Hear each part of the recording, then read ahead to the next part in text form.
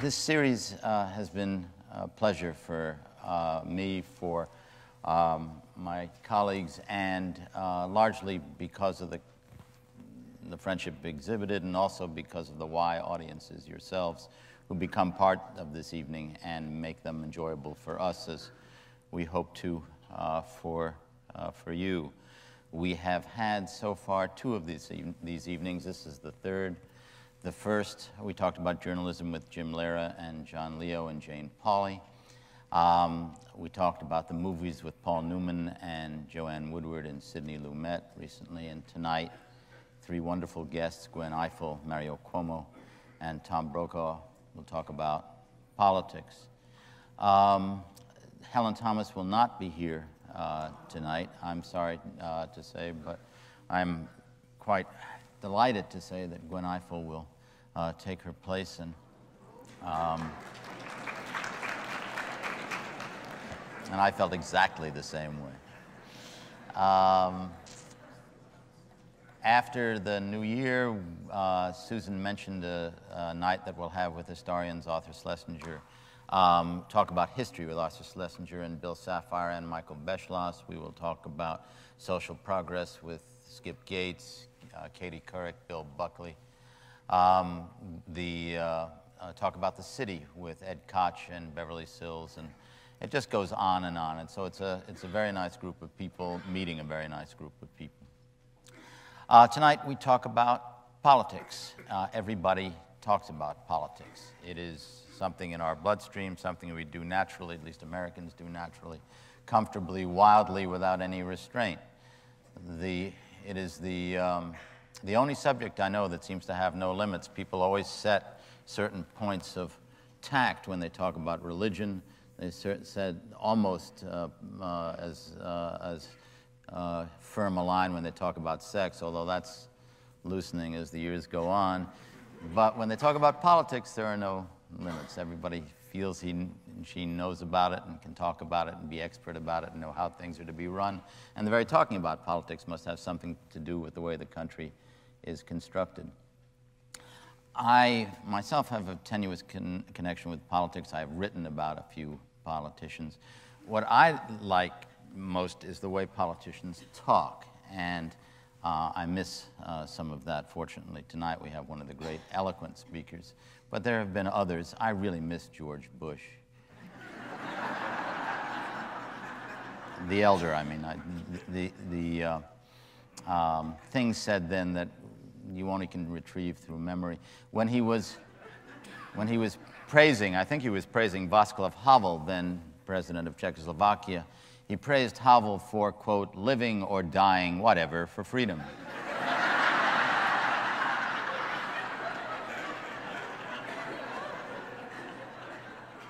Of the 1988 election, he declared that the undecideds could go one way or the other. Ronald Reagan was better, said more wonderful things. People forget that. Returning from a trip to Latin America, Reagan informed us, "You'd be surprised, they're all individual countries."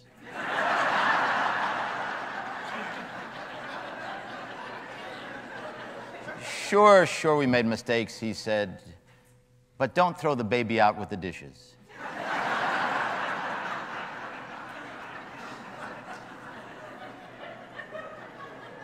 Actually, the funniest thing said in connection with Reagan was not said by Reagan, but in his presence. He was giving a speech at a white-tie dinner of the Knights of Malta, a very conservative Catholic organization, very high-toned.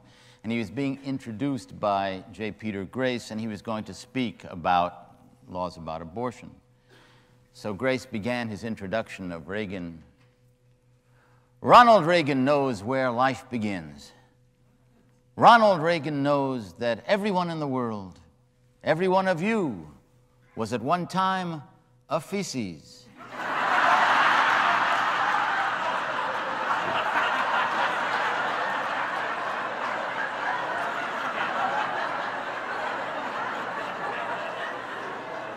Poor Grace repeated feces 3 times during the Well, who's to say he was wrong? We have three remarkable people who are about to come out on stage, and let's talk politics with Gwen Ifill, Tom Brokaw, and Mario Cuomo.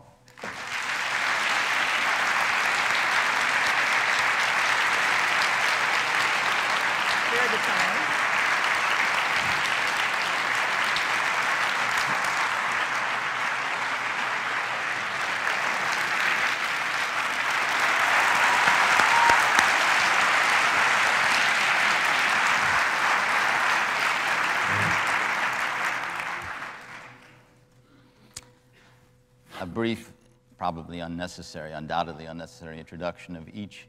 Gwen Ifill has just joined the NewsHour with Jim Lehrer, has just graced it. She came from NBC and brought those skills to the NewsHour of clarity, of good sense, of being able to get something worthwhile out of anybody with whom she speaks. Wrote for the New York Times before that. And is the new moderator of Washington Week in Review. So she's doing a lot. And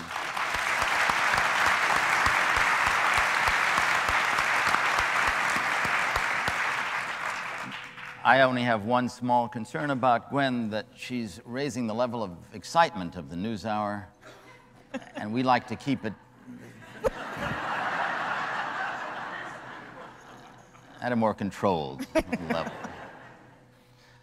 But a pleasure to introduce Gwen Ifill.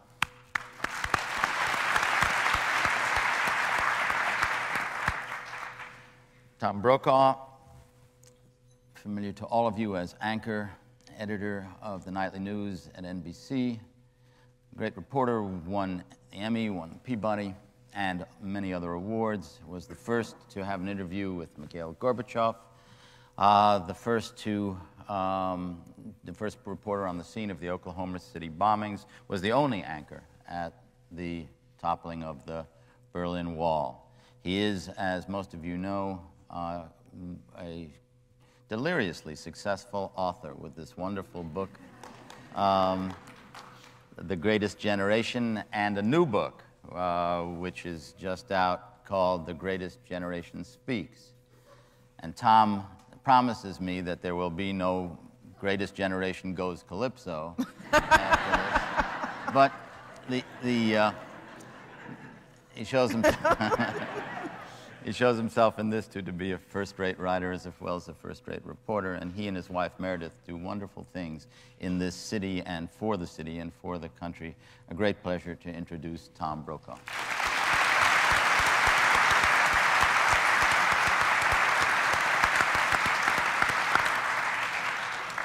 Mario Cuomo, the 52nd governor of the state of New York, did so much as governor, it's worth remembering. All that he did for children in this state, all that he did for the mentally ill, for victims of AIDS, all that he did to provide jobs, as truly a great governor and leader of our state.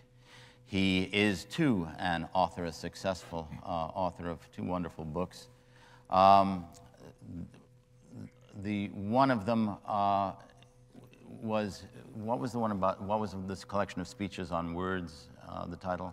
More Than Words. More Than Words. And More Than Words was right, because we remember when we just look at Governor Cuomo, at the only truly eloquent politician of our times, the greatest speaker of our times.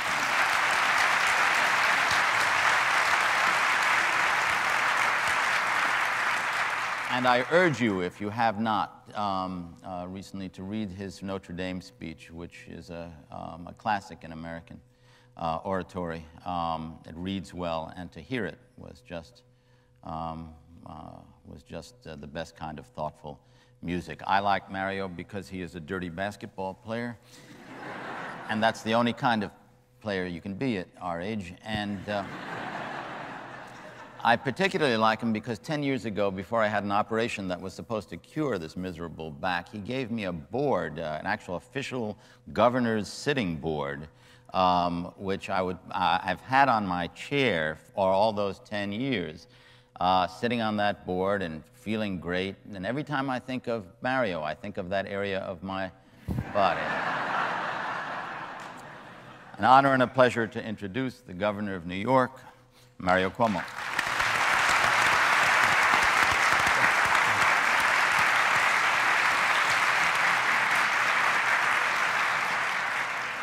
And the first thing I will ask of all three of you is what we ask of the others on other subjects too, starting with Gwen. How did you get interested in politics as a subject? You covered politics and continue to do so. How did you get interested in it, and why, and what sustains your interest? That's an excellent question, actually. I started writing at newspapers as a food writer, actually, which seems like a big distance from politics, except it gave me a chance to write. But soon enough, at the Boston Herald-American, they gave me a chance to cover politics, which in this case, in the 70s in Boston, was the Boston School Committee, with Dapper O'Neill and Louise Day Hicks and all the people who basically thought people like me shouldn't go to school with people like them. And I saw politics close up because they fired the school superintendent one day right in front of my eyes, and I had no idea what they had just done until I got back to the office and realized I had the lead story in the next day's newspaper, but they had not witnessed it with my own eyes. So I learned that lots of things are said and done which are not apparent at the time. I've learned to listen to the way politicians speak and the way that what they mean, which are not always the same thing, in fact, almost never the same thing, and to try to find a way to interpret it. I actually like politicians. That's one of the things that actually I find that cuts me off the most from my audience. I really enjoy the way that politicians think and the way they practice, because in my experience, the bulk of the folks I've covered are honorable people who really want to be in politics to do something good. And the scoundrels are the ones who make the great stories. So we sit there and we try to balance out these two things. What we don't do as good a job of course, is explaining how the people who are there to do the right thing do it, if it gets done and when it gets done. But that's why I like politicians, and that's why I like politics. That's great. Tom?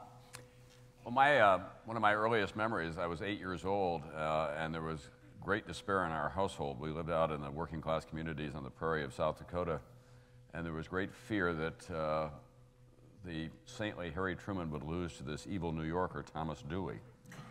And my parents, who had their lives saved, in effect, by Franklin Roosevelt, and then trusted Harry Truman to do the right thing, in our little community were working very hard to influence their friends and talked about it almost every night. And my mother woke me early the morning after the election to start pummeling me and saying, "We've won." And she then told me the story about Alvin Barkley being awakened by his grandson saying the same thing, "Grandpa, we won." It is a vivid memory for me about how politics really is a message that goes all the way across this country. In those times, it was all by radio, but there we were in this distant corner, and yet we felt so connected to what was happening at the national level. And so almost from that moment on, I was interested in the politics of my community, my state, the region, the country, and as I evolved as a young man, my interests were in majoring in political science.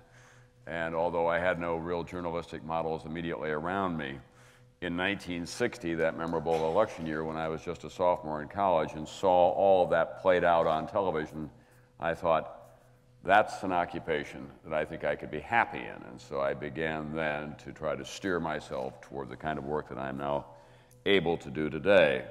As I've often said, I overwished because I didn't ever think I'd get this far. I would have been happy just getting a really good job in Minneapolis, but they wouldn't have me, so I had to go on to the networks. I have believed passionately that politics reflect who we are at any given time in our lives. I have never found any political story uninteresting. I live part of my summers in Montana, and we have spirited city council and environmental and planning and management meetings in the communities of Big Timber and Livingston. I find those just as fascinating as I do when I sit at home like a C-SPAN wonk and watch some debate that's going on television that night, or go off as I will tomorrow to cover the Iowa caucuses and the debate tomorrow night. So that's how it began. It's the reason I got into this business. Great. Governor? I dislike the question because I'm afraid my answer is going to sound a little too serious. I actually despised politics. There was nothing in my youth there was nothing in my youth that suggested I should have any interest in politics. I was born in South Jamaica in the middle of the Depression. We never saw a politician. No politician ever came to South Jamaica. There was no point in it. My mother and father were illiterate. They weren't educated there or here. They were thanks to a gentleman by the name of Kessler, who took them in, put them behind a grocery store in South Jamaica. My father was a failed ditch digger in Jersey City and about to go under with no workers' compensation or unemployment insurance or welfare or anything else, but was brought over to Queens, lived in the back of the grocery store. Mr. Kessler used him to do the physical work because Kessler had had a heart attack and couldn't run the grocery store, and that's the way I grew up. And went to PS 50 and then Shimer Junior High School, and began to wonder why South Jamaica should be such a disastrous place. Got lucky one way or another, fell into the hands of the Vincentian fathers who gave me scholarships to high school and college and law school, met Matilda, got married, was on my way to having a wonderful family, 5 children, and was caught up with survival, putting bread on the table and all those things. Despised the politicians, because the more I've reflected on them, the more I wondered what they were doing about places that really needed them, like South Jamaica. And then by accident, I got involved in a series of cases, one against Robert Moses, involving the junkyards at Willets Point, which is still there. He wanted to take them for the World's Fair, and they came to me and said there was no place else they could be junk men in the city of New York, and if he took them for the World's Fair, they'd be out of work. A lot of them were veterans of the Second World War, as my brother was. I represented them. We beat Moses. I think it's the only time he ever lost in court. And then that was followed by the Corona homeowners. Corona homeowners were 100 people fighting for their houses against Lindsay and Sam Lefrak, who was trying to wipe them out. And same situation. They were kind of ignorant of the law. They knew nothing about politicians. They reminded me very much of the people of South Jamaica. And here was the system about to wipe them out casually. They had been here, one family, for 90 years. They wanted to build a playing field in the place where they had their houses. But we went to court 28 times in 6 years, and we won the Corona case. And then Forest Hills followed. And Forest Hills was an ugly, ugly moment in New York history, with the Black Panthers on one side of the street and the Jewish Defense League on the other, threatening one another, semi-automatic weapons, over a housing project that was clumsily scheduled to be placed in the middle of a stable middle-class community. It was too large, it didn't fit, and the mayor asked me to do that, and I did it. And we mediated it, and we got that resolved. And now I began to feel, number one, more upset about politics than ever, because I saw it up close, I saw its failures. And always it failed the people who needed it most, the people who were in the most trouble. At about the same time, I had been in the Catholic-Jewish Relations Committee after the Second Vatican Council, when the Catholic Church made an effort to apologize to the Jewish people, did it very badly. I was appointed the lay person to the Catholic-Jewish Relations Committee, traveled around to synagogues with Rabbi Israel Mauschwitz and a team talking. And finally, now my children are growing up. I'd made some money as a lawyer, not a lot, but we were okay. And I looked at all these problems and said to Matilda, gee, maybe we ought to try going into government, because government seems to be failing in so many different ways. There are so many problems here that should be resolved, because they're not difficult to resolve if only you're reasonable. And she said, well, you hate politics. I said, I do, but let's make an effort. We'll go in for 2 years. And I stayed for 20. Because, just to put a cap on it, all through your life you look for some significance. And what happens to most of us, I think, is we get so taken up with the fight for survival that you don't get to the big philosophical question, or you do and you don't find a ready answer, you don't find it in the books, and you don't find any hero who's going to reveal it to you, and so you give up on it, and you fill out the last part of your life, trying to satisfy your appetites until they wither or your energy fails and you can't shovel any more goodies into your basket and you die. But for some of us, you think you find an answer. You think by looking, you find an answer, and it shocks you with its simplicity. And I thought I found one. I had been an altar boy, I had been a Shabbos goy, I knew Mr. Kessler, and I found it in the Old Testament.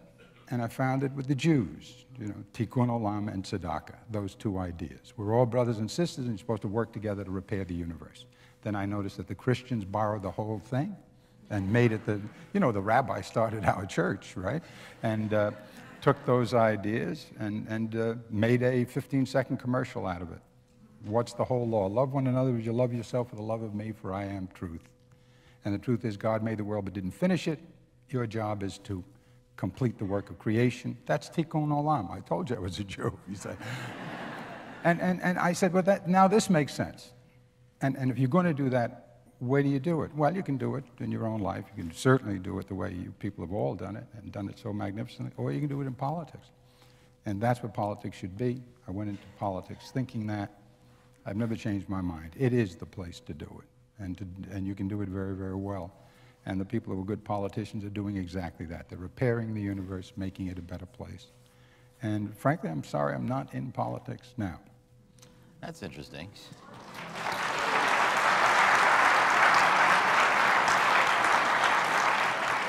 It's probably just as well. Clearly, you've lost your speaking ability in the end.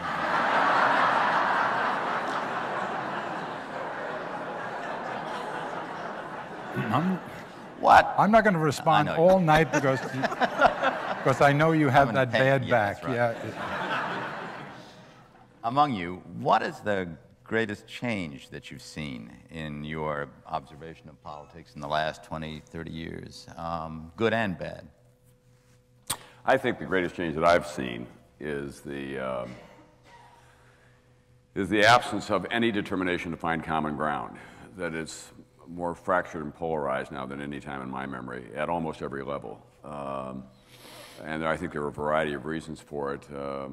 Some of them are simply mechanical. That is, that we've turned the political process, the business of getting elected, over to hired hitmen who are mercenaries. They come in from the outside, they have lots of skills, and they're fueled by carloads of money, and their only objective is to get their candidate elected and to destroy as much as possible the candidate across the way.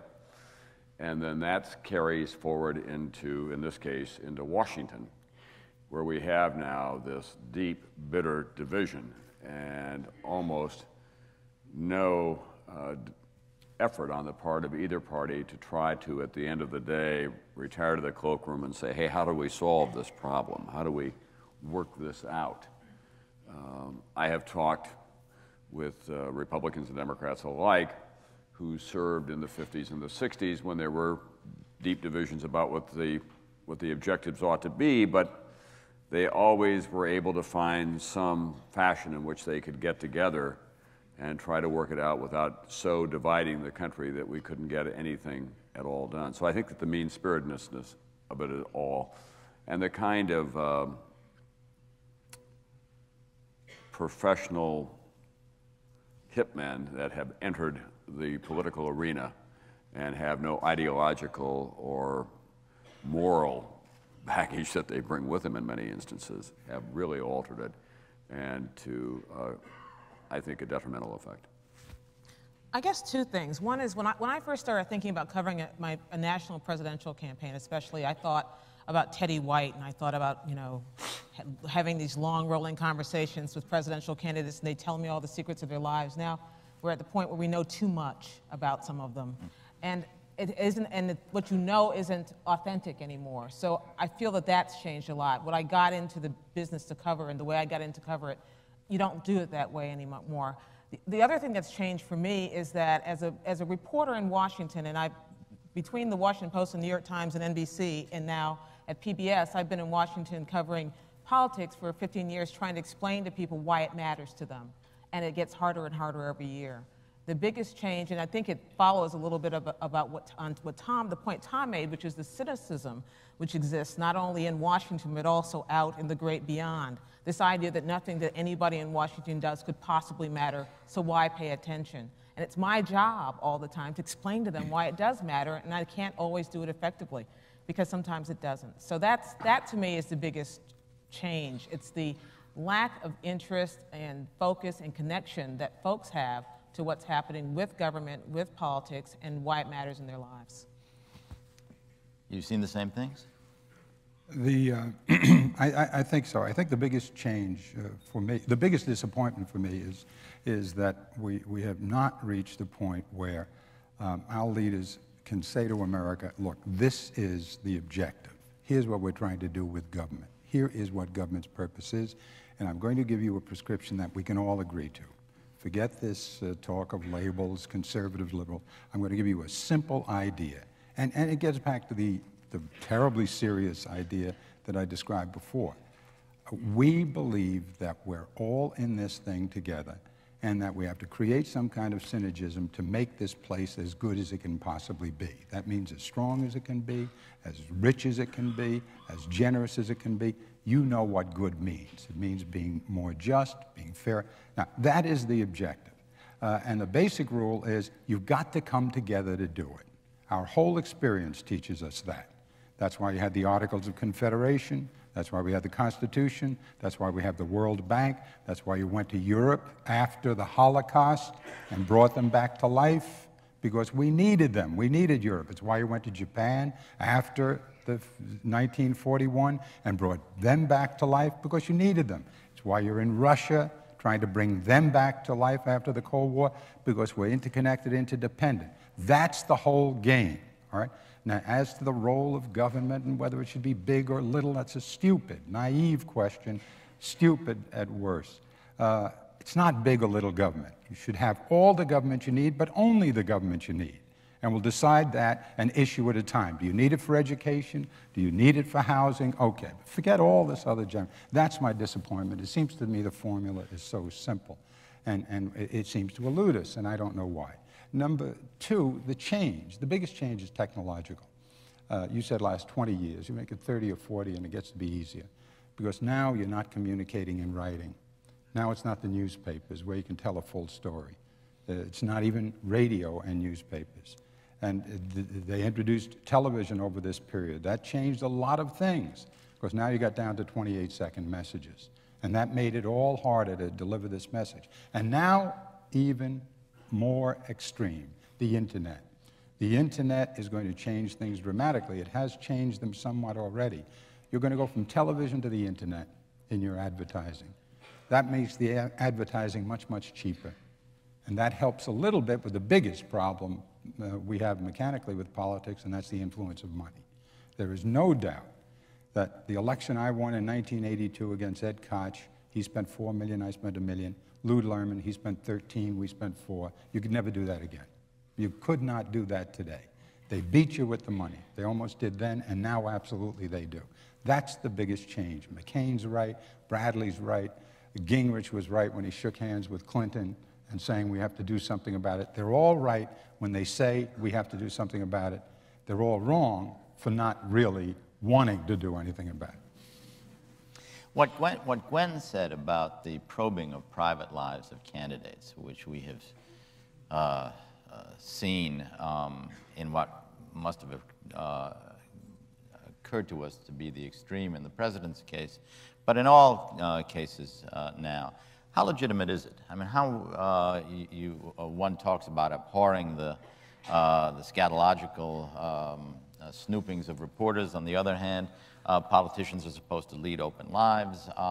What's the fair line to draw, both from the perspective of the journalist and the politician, in what the public ought to know about the private lives of candidates? I'm always reminded, Roger, of when you start talking about drawing lines, there was that wonderful moment in a film called Broadcast News, which I don't recommend to you as a training film for understanding how we work. But there were some telling, I think, and truthful moments in it. And at one point, Holly Hunter is saying to William Hurt, who is playing the part of the kind of fall reporter who has faked his crying on a separate camera, she said, "You crossed the line." And he looked at her and he said, "They keep moving that sucker."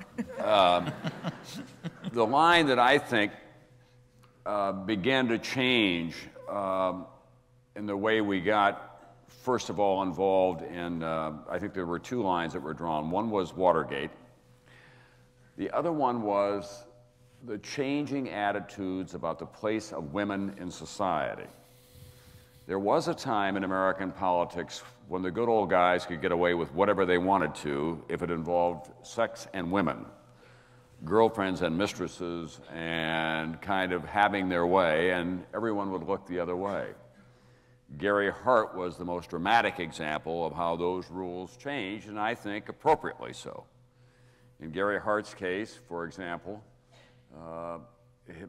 many of his closest friends and campaign advisors had said to him, "I'm not going to come onto this campaign if you're going to conduct personal behavior in the way that you have in the past. And he assured them and said to us, that's no longer true, you can follow me around. So I do think that it was a relevant issue there. Was it blown out of proportion? Perhaps. He very bitterly felt that the press set out simply to assassinate him on that issue and that the country didn't care about it. Well, I think the country, at least under those circumstances, deserved to know something about it. What I think the problem is now is that we pronounce, that is the people in my business collectively, people who want to step into the public arena are pronounced guilty just for even looking at the possibility that they may run for public office. And all manner of rumor and innuendo are allowed to float up and to get onto the airwaves early in the news cycle and kind of take form and shape. And by the mid part of the day, they seem to have some factual basis when in fact that they don't, because there's such an enormous yawning appetite out there for this kind of material now. Is this hurting the quality of the candidates, the people who decide that they want to expose their lives to this sort of scrutiny? Not yet, but eventually.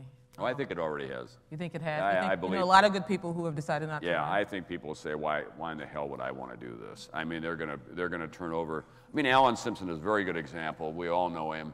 He didn't run for president, I believe, because he had some infractions when he was a young man and raising hell out in Wyoming. And, you know, there were probably a couple of, I don't know all the details, but there were probably a couple of bar fights or a couple of arrests for something. And he just didn't want that to be dredged up and put on the record as he was running for president of the United States and embarrass himself and his family and his kids. I mean, I think that there are a lot of people who just don't go there anymore because they say it's not worth it. Do you disagree with that, Governor? I'm not sure it chases a lot of people away.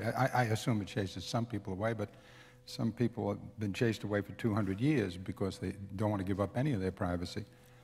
In New York, we introduced in 1975 under Hugh Carey the first disclosure requirements in the state's history, and it cost us people like Felix Roden, who brilliant fellow, worked with Carey, worked with me, and still helping government, but he didn't want to file a disclosure statement. And the reason he didn't want to do it is he did have wealth, and he had children, and he was afraid to lay out the wealth in a form that might tempt some nut to grab one of the kids, which is what he thought about. So you've been losing people for the price one pays in making oneself public. I'm not sure we're losing a lot of people. I think there is no solution to the problem unless the country decides what I've decided already, which is that we oughtn't to be looking for heroic figures as our leaders. There are no more heroes. You're not going to have another Moses. There's something about the electronic communication age that makes this obvious now. The tremendous heat generated by the electronic age will melt or shatter the feet of clay of any hero you try to construct. And I think we should reach a point where we say, look, the Catholic Church is a fantastic institution, notwithstanding it had popes who had concubines, popes who were mad, because the message of the church survives for 2,000 years.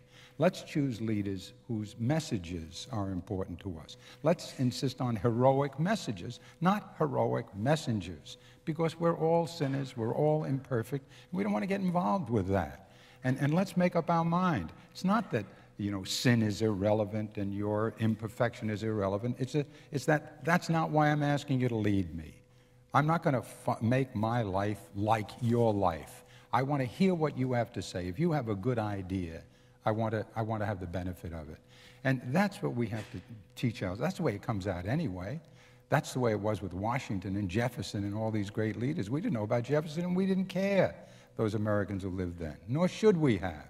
Jefferson was a great person, whatever we discover about his personal life, because of the things he said. I remember Marius writing a new book on Thomas More. I didn't know at the time he was on the stage as I was giving a commencement at Harvard a few years ago. And I said, I don't like this book about Thomas More that just came out because they say he whipped heretics. You know, I don't care about Joe DiMaggio and Marilyn Monroe. You know, I don't want to hear about that stuff. DiMaggio is a great baseball player, and that's good enough for me. Thomas More gave up his life for a principle that's good enough for me. I don't want to hear about the imperfections. There are instructions I get from my leaders, and that's what I want. I don't want to measure them as human beings. I'll leave that up to God. When the public concludes that, then the problem goes away. Because you're not going to make rules that say, don't look into a person's background. The media will stop doing it when the media concludes that the public says, we're not interested in that. We're interested in what your ideas are, for a tax cut or against it. You know, what do you do about the euro? You know, how do we deal with Kosovo? How do you deal with 44.3 million people who need health care? Don't talk to me about your girlfriends. I couldn't care less. I mean, that's where we should be, I think. We're not there, and we're not going to get there the rest of the time.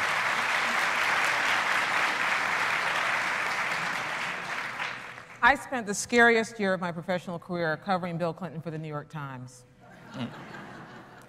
Because I was covering a guy who every single day something new. This is not going to be personal, is it?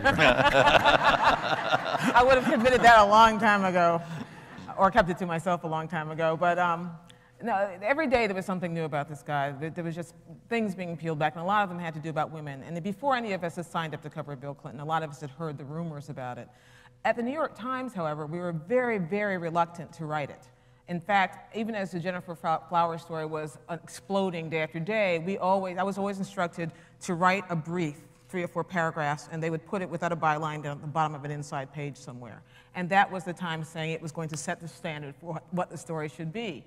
Well, the story got away from us because, in fact, we now know that all the things that we were above covering at the time turned out to be scandalous in the true sense of the word several years later. The second scariest time in my career was working for NBC News the weekend that Bob Livingston, who was about to be Speaker of the House, quit. Tom remembers being on the other side of my IFB when he was speaking and suddenly said, and therefore, we had just found out, of course, there were rumors about Bob Livingston's, having done many things, which it turns out Newt Gingrich was also doing, but that's another story.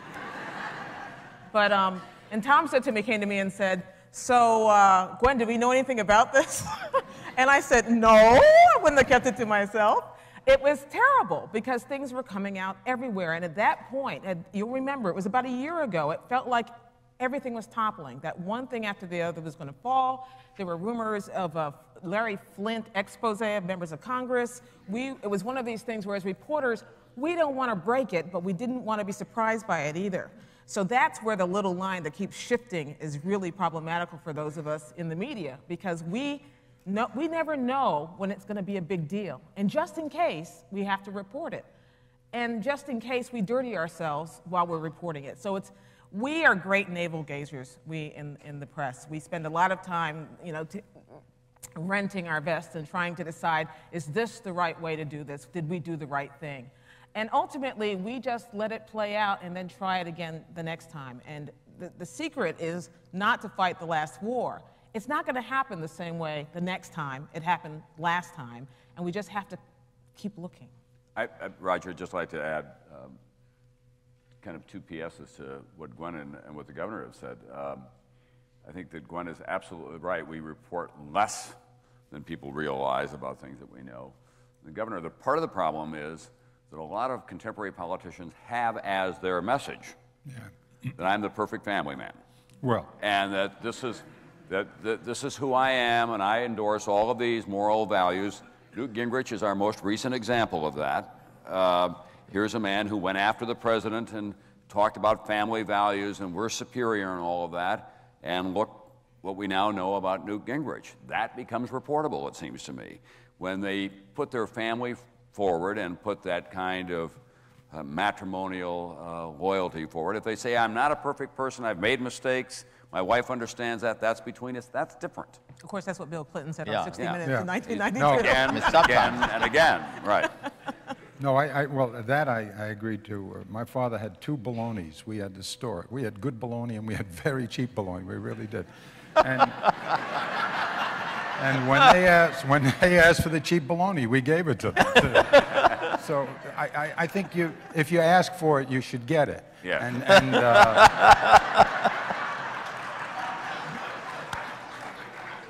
And if the politician is going to be arrogant enough to suggest, because you have to be awfully Follow dumb. me around. You right. have to be well, even if you don't say, you have to be awfully arrogant as a human being to stand up and say, I'm a good person, Right. and you model yourself after me. I don't know anybody that good. So if they're, that by itself should disqualify them from leadership, really, if that's the way they make the case. But you talked about But they're not heroic doing that, messages. are they? Are they doing that now? Does anybody do it now? Doing what? You know, with holding themselves out as a good family person. Well, they're doing it a lot less than they were a year ago. Right. No, I think that they are. I think if you certainly if you look at the Republican candidates that'll be there tomorrow night, that's a big part of the Steve Forbes message that he puts out there to contrast himself with John McCain, and also going after the refusal of George W. Bush to talk about possible indiscretions in his youth. Steve Forbes keeps reinforcing what he says is his upstanding personal character and his long marriage to his wife, and all that he's been as not just as a public citizen, but as a private citizen as well. He's put it out there. Is there a heroic message you want to hear? Here I'd ask Gwen and Tom as citizens more than as reporters. If it's not the person standing and say, look at me and my perfection, what are we looking for in candidates? Is it the individual issue by issue by issue, or is there something grander that we still expect even though it's not expressed? I know you're going to be surprised by this, but I honestly believe that it's the extreme version of this. But Jesse Ventura is not an accident in Minnesota, and that there are lots of states in this country where someone like Jesse Ventura who would come along and say, I don't have all the answers, I want to do it in an unconventional way, will do well. He ran against two very pedigreed politicians out there who, if you look at conventional wisdom, should have put him away. And the fact of the matter is that in Minnesota, where they take their politics very seriously, this is the home, after all, of Gene McCarthy and Hubert Humphrey and Orville Freeman, and they've got a long tradition of politics. Jesse Ventura not only prevailed there, but now his approval rating is up again, and it's because he's breaking the bonds of kind of politics as usual, saying we can't have a fusion government. I don't have all the answers. He's made terrible mistakes along the way. There's no question about that. My own concern about him is that he'll become far too hubristic. He's now beginning to believe in himself in too much. But always a dangerous thing. But I think what people are looking for is someone coming along not so filled with moral certainty and with kind of political authority and promising solutions. I can deliver all this. Some people who are saying, I'm not sure I do have all the answers. But specifically, as a voter, what will you be looking for in a candidate? What will I be looking for? Not as a journalist. I'm always looking for someone who's willing to risk political capital and personal capital to try to do that which is hard, that is before all of society. Take the issue of race, which is the continuing passion that I believe that we have not resolved. I'm looking for a candidate who's willing to go out there, spend some capital on that in a personal and political way to say we're going to get to a better place in America on the issue of race. And it probably is going to cost me along the way, but I think I can help us do that. What do you mean by that? Oh, you're talking about what the candidate, you can personally help us do that, or the candidate can help us? No, I'm looking for a candidate who is willing to say that I am willing to spend political and personal capital on an issue. In this case, it would be race, but I think that there are other issues as well. And I think that what we've got now, I think that the governor identifies this, and when he talks about the pervasive role of the electronic media in all of our forms, and you get kind of push-button candidates. You hit the remote button, you get one message out of them. You hit another remote button, you get another message out of them, because they're playing only to the demigod of the electronic message. Well, I agree with you. I think we're all looking for, as individuals, I have a hard time separating myself out from my reporting because I just knee-jerk. I've done that for so long. But we're all looking... But you'll step into a voting booth as a citizen, not as a reporter. And looking for the same thing that I think most citizens are looking for, which is authenticity, which is a different version of what Tom is talking for, because I think authenticity is it's one of those things where you know it when you see it. It's as you define it. Someone can, for instance, come out and speak very eloquently about race and really catch my ear and catch my attention. But the authenticity I'm searching for is whether you're then going to do something about it. Bill Clinton speaks eloquently about race, but his race commission was a terrible failure. I don't know what that means. Does that mean I want someone who's willing to talk about it? Perhaps. Does that mean I want someone who's willing to speak in a way that rings a bell with me? I think that's what we're all looking for. That's why Jesse Ventura worked for people, because he cut through some sort of fog. And that's what I'm looking for. But I don't know. I could not point at a candidate at this stage. Of course, it's early. But I couldn't point at someone and say, that's the person who's doing it for me, or that person is doing it for me in rhetoric, but can actually do something about it once he or she is elected. And I think it's one of the reasons why reporters have fallen in love so much with John McCain. He seems like he was here last week, right? He seems like he's he's right out there. He'll tell you what he thinks. He has these rolling press conferences on his buses in New Hampshire where reporters are looking for ways to get off. He has press conferences and they say, oh, that's okay, I can get him later on the phone. I mean, he is so accessible, and because he seems authentic to people. Now, I'm not certain whether that's real or not, but that's kind of what we're all searching for. Governor? Yeah, I think I would agree with both Gwen and Tom. I think the Ventura situation is very revealing. So was Perot, 19% of the vote. I mean, the president got, what, 42, 43? And 43% of the vote, and you're elected. And Perot got about half what you got, a little bit less. And that means something. And if you consider all the people who don't vote as a vote, these are people who are saying, I don't believe the Democrats, I don't believe the Republicans, I don't believe the conservatives, I don't believe the liberals. I'm not showing up, a lot of them. So the strongest vote in this country, the strongest expression of opinion is, I don't believe you guys. And I think the purely rational approach to it would be to say, look, I'm not a conservative or a liberal. Forget those labels. Those labels are pretentious. They presume to say, you can judge my position on a whole series of issues by my label, conservative. And that's ridiculous. I'm a liberal, says Bill Clinton in 1992, and winds up saying the era of big government is over. Big government? You mean Social Security? Medicare? The Resolution Trust Corporation? Eisenhower's road program? The IMF, the world? But this is big government. What are you talking about? So what we should do is to say, forget the label, we're going to do it an issue at a time. That's Ventura. Yeah. And the big question is, what is the role of government, big government, little government? Forget about it. Housing. Can you do housing in Manhattan without government? No, because it would be all luxury housing.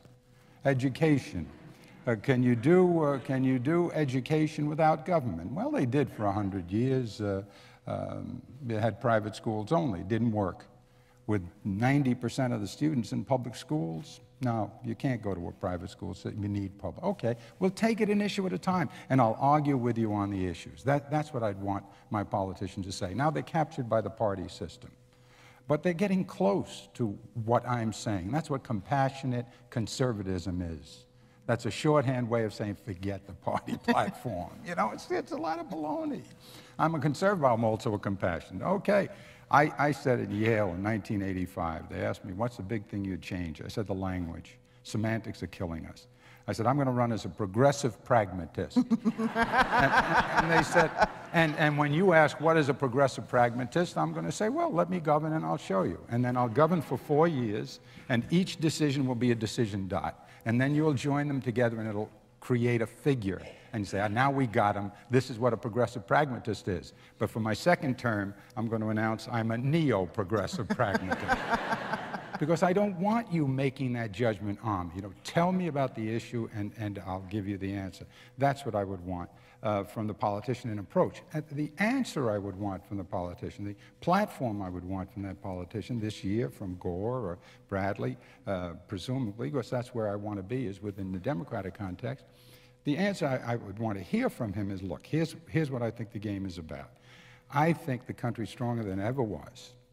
If you're in the stock market, if you're a formidable investor, if you're an entrepreneur or a high-skilled worker. For everybody else, it's not so high.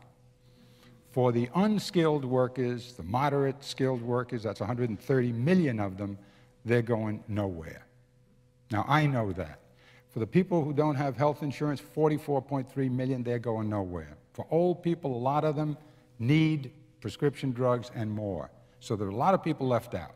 Now, game is, can we keep everything that's good now in the stock market and all the prosperity? Can we keep that and do something about the rest? My objective is to do that, and I think you can.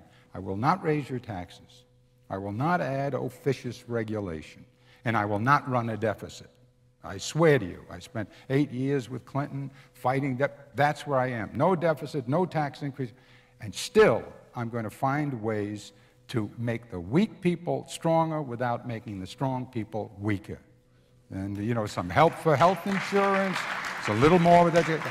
Now, and I think, you know, that's close to where Clinton's speeches are. Now all you need is a little substance. Bill Bradley has started. He's pushed the Democrats by giving you a number. Now we're tending to dismiss it. But I wouldn't dismiss it so fast if I were Gore. I'd say, all right, now Bradley wants to spend $60 billion, but he's dealing with 44.3 million uninsured people. We came up with Child Health Plus in New York, and the federal government adopted that. That was my program, Child Health Plus. But there are ways to deal with it. But that's what I would want to hear. You know, the truth, the cold truth, what's happening is some politicians are pretending everything's great so we can give back $800 billion because we don't need the money. That's the Republicans. The Democrats are saying, well, everything's great, but, you know, it could be better. They'll admit it could be better, but they're not doing enough to make it better. I would like a guy who says, I'm not a Democrat, I'm not a liberal, and I'm not a Republican, I'm not a conservative. I'm just telling you, here's where we are, here's what I want to do. That's what I'd look for in a politician, and we're getting there. And Ventura and Perot and the people who are not voting, they're all pushing you in that direction. Governor, listening to you up here on this stage, I'm reminded again of the enduring question that all political reporters have. In the early winter of 1992, the plane was on the runway, ready to lift off for New Hampshire, and a filing date was closing in, and you stayed behind in Albany. You ever regret that? Regret? No. I mean, I didn't have a choice. I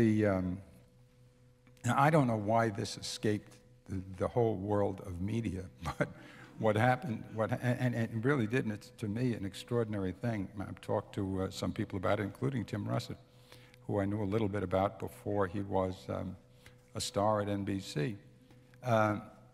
In I guess it was 91, wasn't it? Yeah, the New Hampshire days. So it was 91. I had never even considered the presidency until a fundraiser in late 1991. A group of my people said, and Matilda was at the fundraiser. It was my regular group who came from Queens, a lot of them, and who had been giving me money for 20 years. Most of them Republicans, frankly, because those were the people I was brought up with.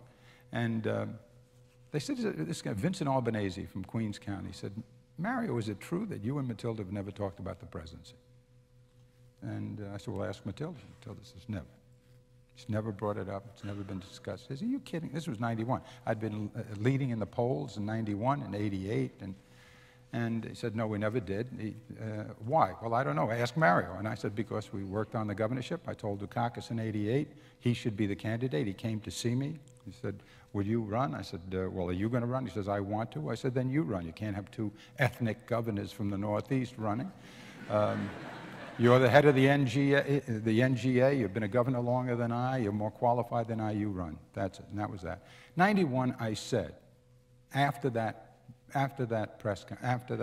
party we had in the morning, I said, I will take a look at it, and announced it that day. And we spent 2 months taking a look at it, and then I came back after 2 months and said in a press conference, just before Ron Brown's date, which was the November filing date, I said, look, everything indicates that I can make a plausible run, and I will do it if I can make a budget with the Republicans, which I thought they would make.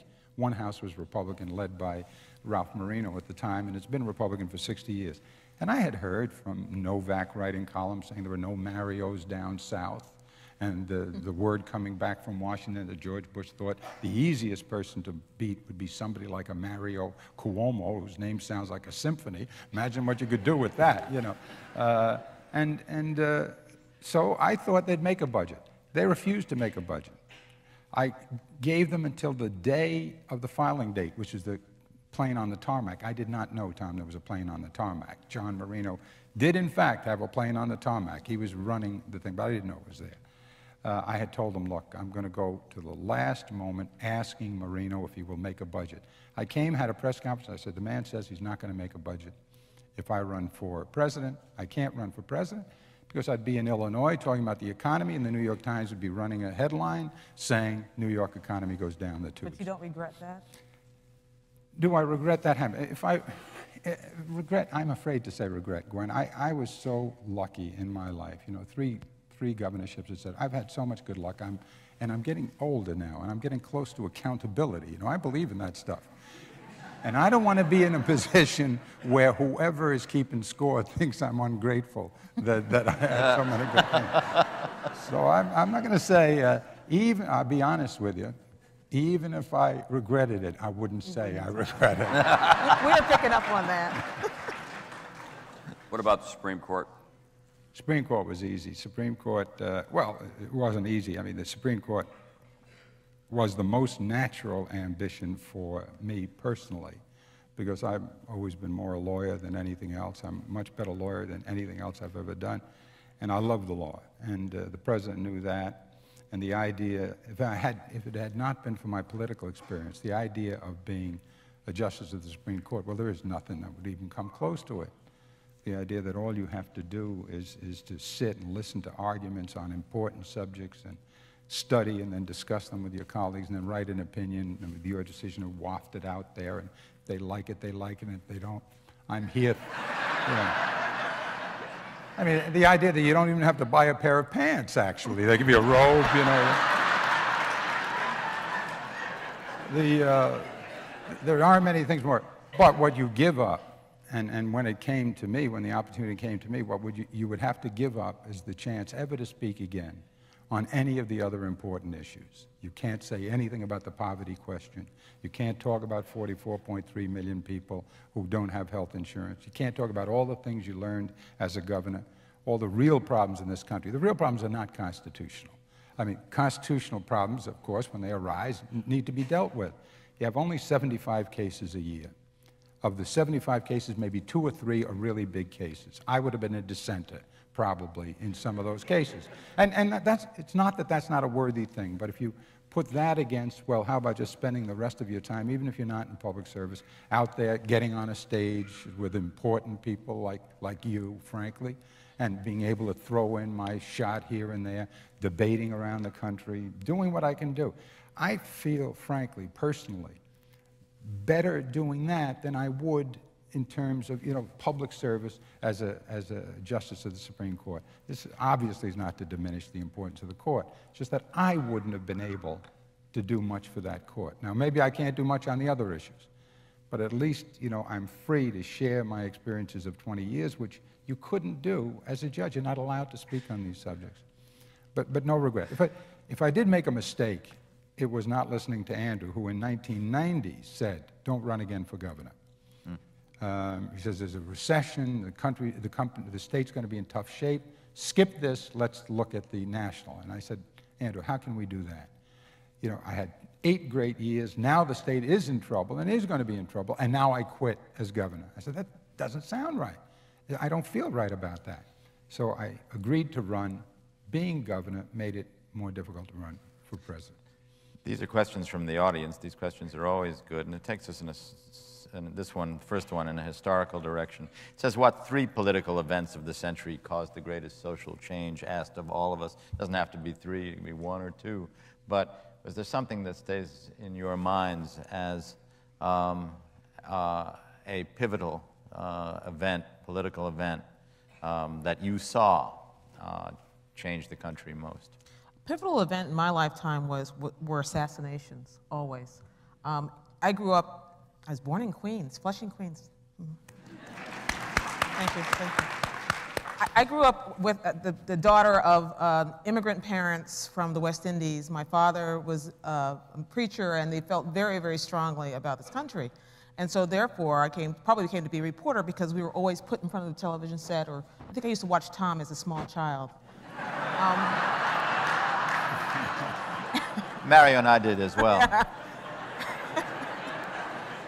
Anyway, these things were very real for us, what was happening. When I came home and saw my big father crying when John F. Kennedy was killed, that changed my life. When we were awakened from our sleep to hear about Bobby Kennedy, that changed our lives. When Martin Luther King was killed, that changed our lives. And all of that, I think, propelled my thinking about politics and politicians and government.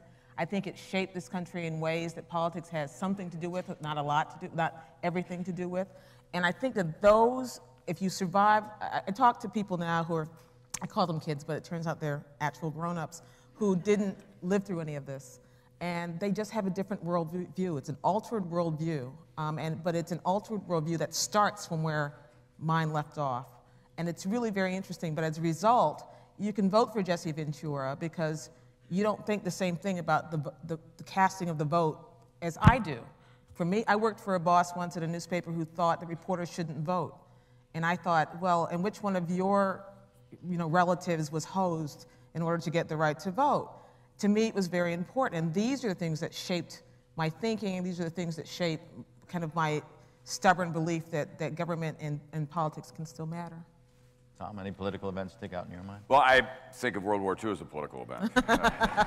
It was a decision to get involved in it, obviously. I think it was the defining event of the 20th century for all the reasons that everyone in this room certainly is familiar with. And I think that it shaped the world that we have today.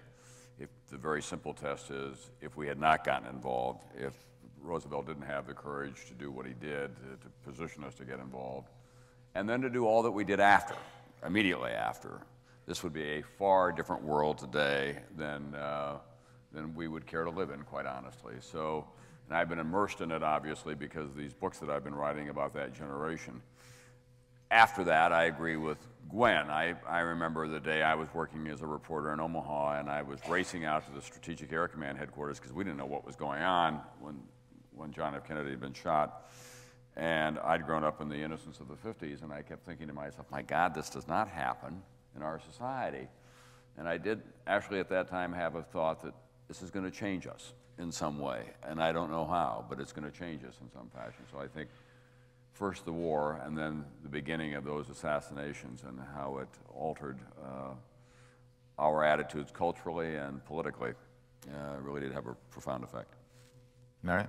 I agree. I read the book, and it's a very important book, and I enjoyed your book particularly because in every speech I've given in the last 5 years, I make the point that we almost every speech, we don't have anything, we don't have a heroic figure to gather around. We don't have any single great idea.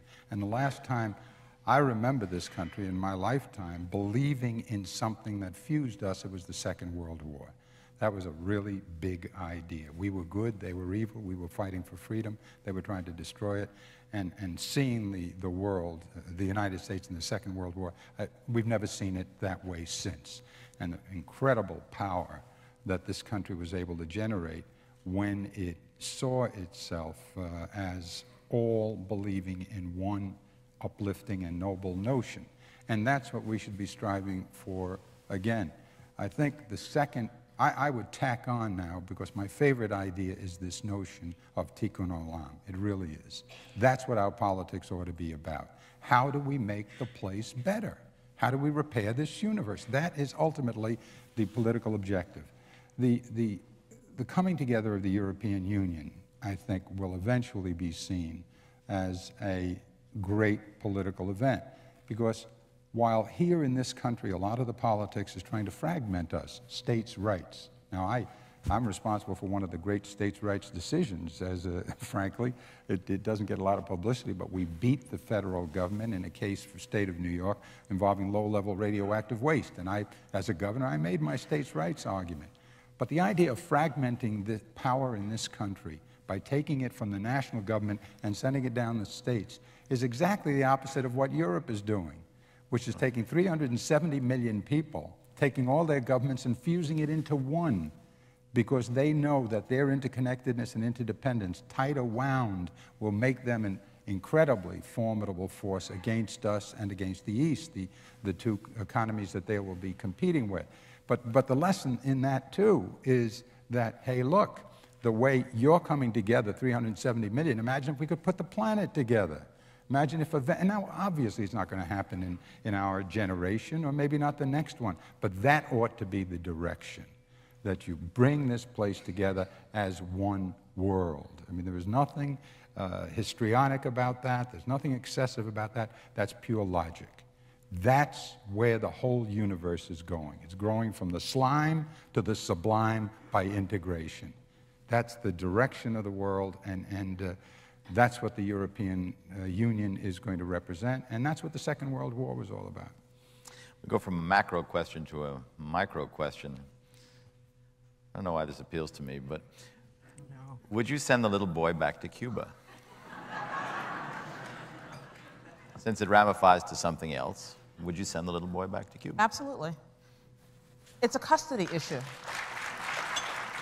I mean, if for some reason the father, I just can't imagine another case where a blood relative, the blood parent, would be challenged in any way. Now, the reason why the administration is tiptoeing around this is because there are loads and loads of political, problems here for them. But in the end, and they're going to do this, in the end they're going to find a discreet way out of this. They're going to find a way to say, well, if we had anything, if we could do anything about it, we'd keep him here. And the whole idea of freedom, he's 6 years old.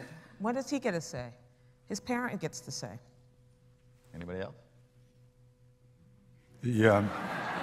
Thank you, Gwen. I would agree. I'd like to qualify it a little bit. It should be decided the way you decide custody matters generally. I mean, the rule is custody, and you don't have to be a lawyer to understand this. The important consideration is the child. What is best for the child?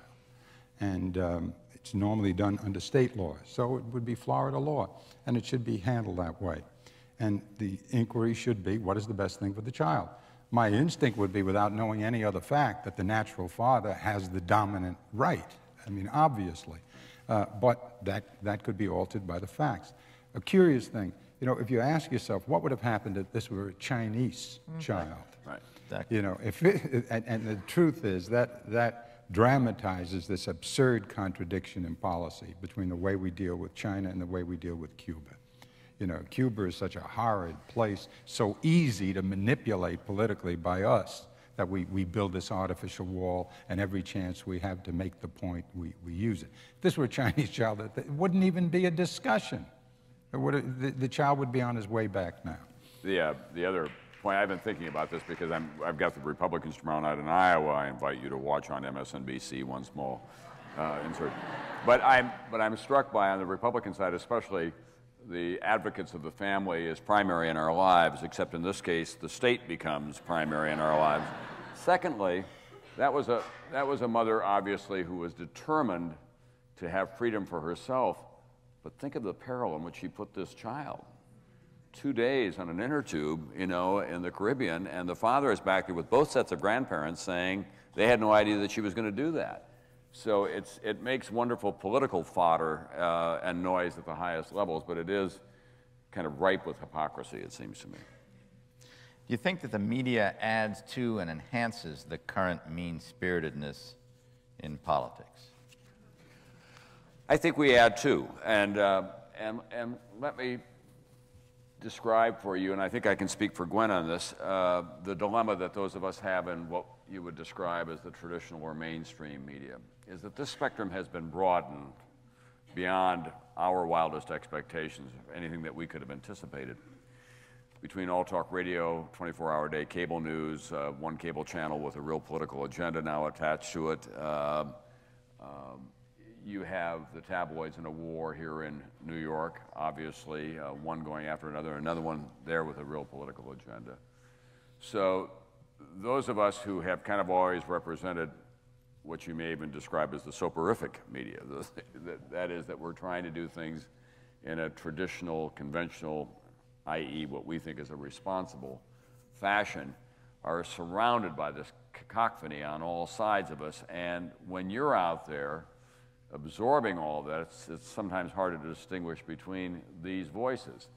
But what has happened is that we do then have a kind of journalistic culture of gotcha.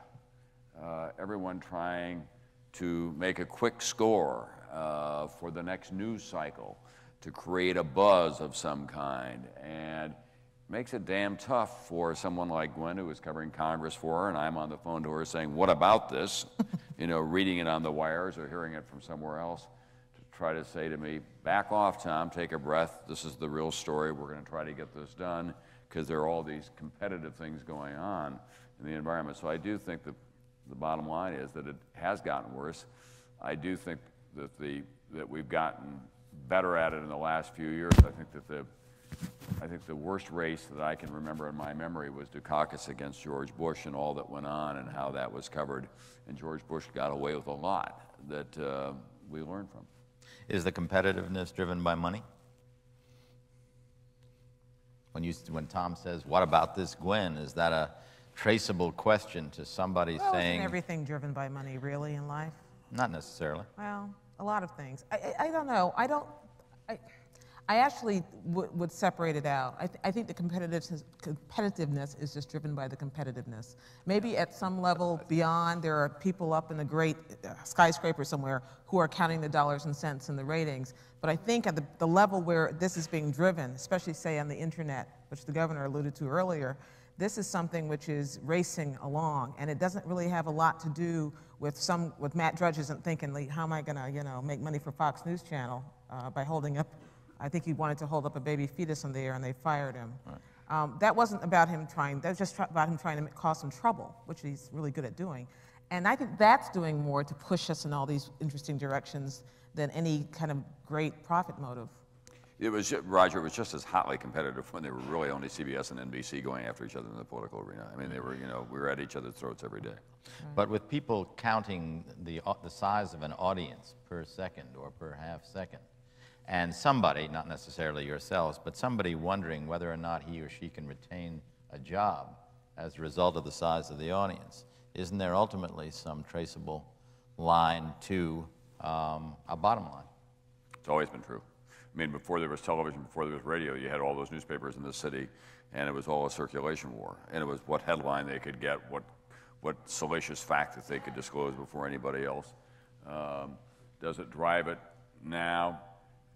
Sure, to some degree it does. It's a lot about survivability, but I think that it's overstated. I think Gwen is right on that count. I also think that it's driving it in ways that don't have to do with competition over, tawdry detail. That the extent that the audience we're going after is dictating the kind of news we present to you might mean that we're doing a better job in telling the story that viewers want to hear. I think that the networks in general are doing a better job of, for instance, explaining women's issues to women viewers, because that's who's watching. And that's, I don't know if it's cart pulling the horse or not, but there are certain, economic imperatives that drives that, and as a result, you're actually getting more coverage of an undercovered, what has previously been undercovered. I get the feeling that economic motivations drive the whole larger idea of what you cover and how you cover it, but not the day-to-day competitive nitpicking.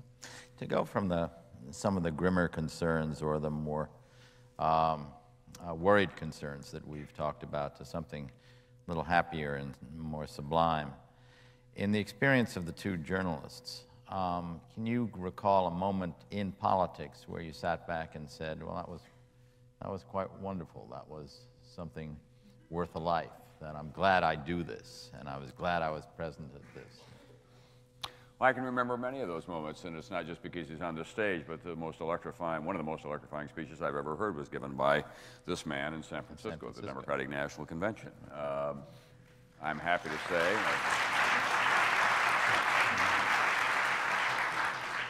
I'm happy to say that he ended up in the NBC booth immediately afterwards. Dragged there by his tie. Also, you should know that the man who delivered him to that booth was Timothy Russert, who has had a long and illustrious career with NBC ever since he delivered it to us.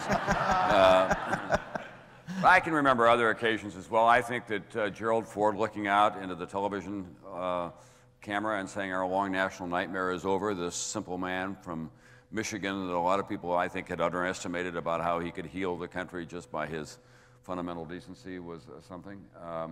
For me, the most exciting and most painful year in American politics was 1968. I thought that Gene McCarthy, for whom I don't have a lot of personal regard because I think he's essentially a mean-spirited guy and petty in a lot of his personal proclamations, did a courageous thing by going off to New Hampshire and taking on Lyndon Johnson.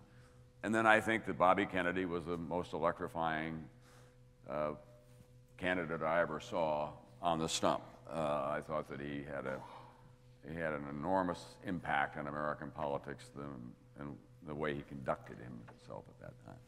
For you, Gwen, an exhilarating moment? In 1993, when I was covering the White House for the New York Times, and Tom knows, covering the White House is in some ways not all it's cracked up to be. In other ways, provides a series of really moments that sear in your mind, because there's nothing more fun than being able to sit on the front row and force the President of the United States to answer your questions. But the moment that I remember was standing on the South Lawn and watching the Israeli-Palestinian peace agreement and the handshake. And there was literally a chill that went through. There must have been 500 people that went through. Everybody was hushed. And it was a moment that you just carry with you. I can't explain what it was. It was like everyone thought they saw something cracking open. And it was an amazing moment. I remember going over right after that moment to interview Yitzhak Rabin, and I said, he had a drink in his hand, and he was sitting back with that wonderful dour expression that he often had on his face. And I said, with all due respect, Mr. Prime Minister, you didn't look very comfortable. He said, that would not be the wrong assumption on your part.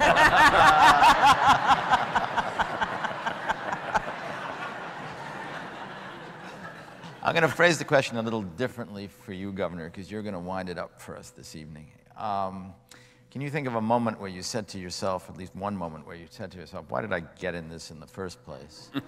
And then can you think of another, and this is really where the emphasis lies, where you thought, this is why? The first question is easier than the second one. Oh, yeah, sure, there are plenty of moments. I would divide the experience between political campaigns and political activity and governance. And, you know, the political part of it is lousy. I mean, starting with having to beg for money. You know, every time you're out there and you realize that money is relevant, you're disgusted. And so that part of it was, I hated every part of that. The governance part is often very, very beautiful.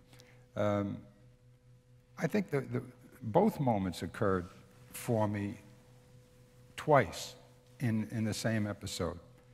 One was 1983, Ossining, 8 days after I was elected governor. I was at Madison Square Garden with Andrew and Christopher and Matilda watching Georgetown St. John's, and got a call that they had snatched 16 guards at Ossining and were holding them and threatening to kill them. And state police said, this is 8 days now after being governor. I said, well, I'm going to Ossining, Sing Sing. And then a cop, actually, one of the state policemen said, no, you don't want to do that, Governor. You ought to check with your people. You don't want to go to Ossining because the governor shouldn't be there at the location. And I was thinking of Attica, and Rockefeller wasn't there, and naively I wanted to go. So I made a decision to set up a command post at the World Trade Center, which we did for 57 hours. We had an open line, and we talked to the superintendent of corrections and to the superintendent of the institution, and we negotiated. At one stage, the voice came over the phone that said, the inmates have demanded that you grant amnesty to them, and you tell them that there's amnesty, or they're sending out the testicles of the first guard on a plate in 5 minutes, and you have 5 minutes from the time they told me, which was about 3.5 minutes left, maybe 4. That was a moment when, you know, I said to myself, you know, what am I doing here? We went right down to the end of that period. I asked the people in the room, what do you think? What would you do? What you do? One guy said, look, tell them that you'll give them amnesty and then we'll screw them later. And I said, you can't do that because then we'll have no credibility at all. You know, this is the beginning of my governorship. That'll be all through the prison system. We can't do that. And my answer was, tell them no amnesty.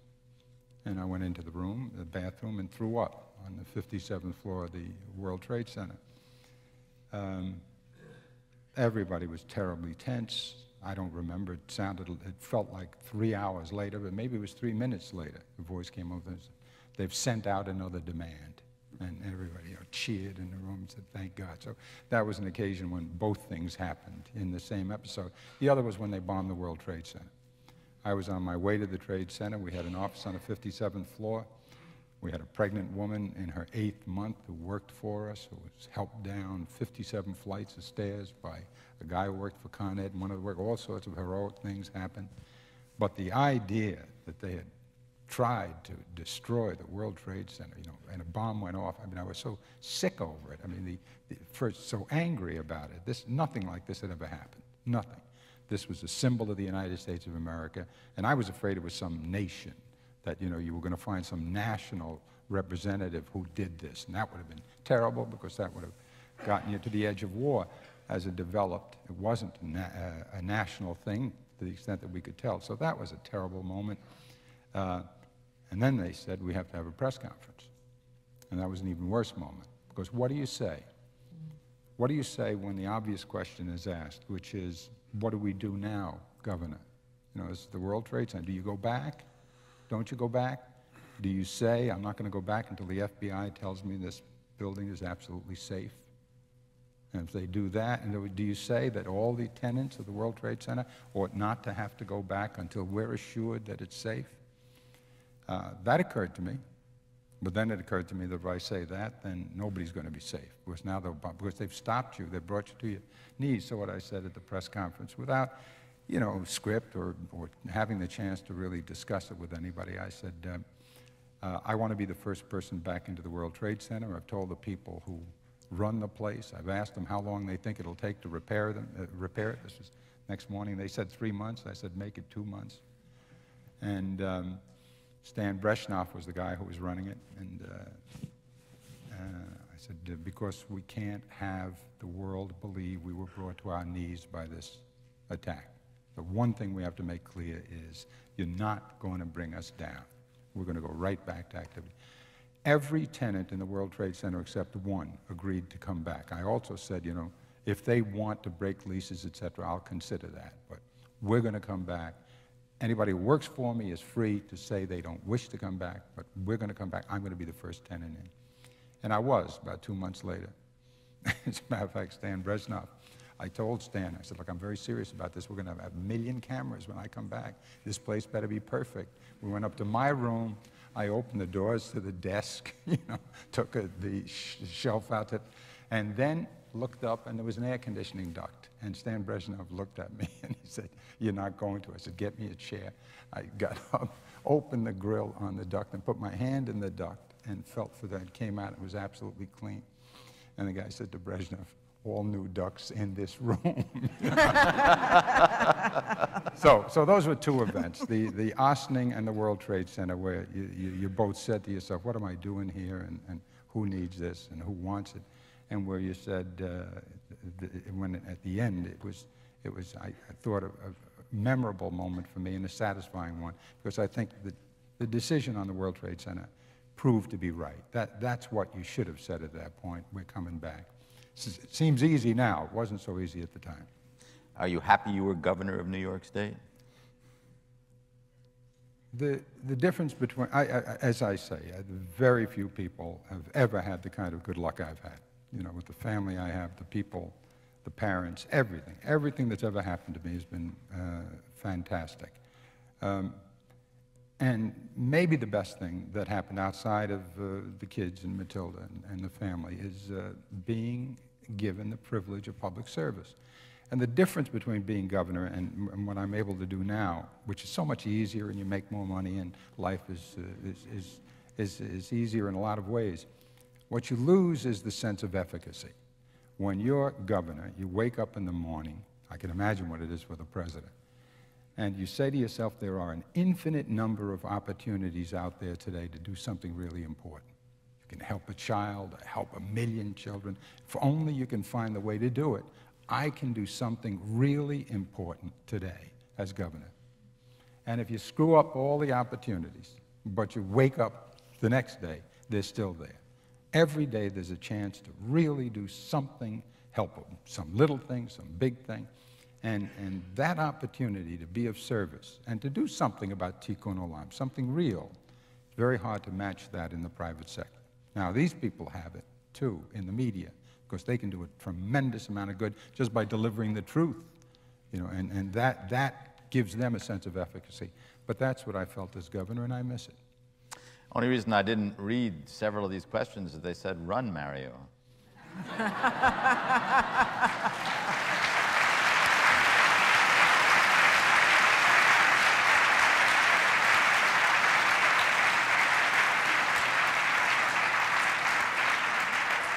Thank you, Gwen. Thank you, Tom. Thank you, Governor. Thank you very much. Good night. Are you all right?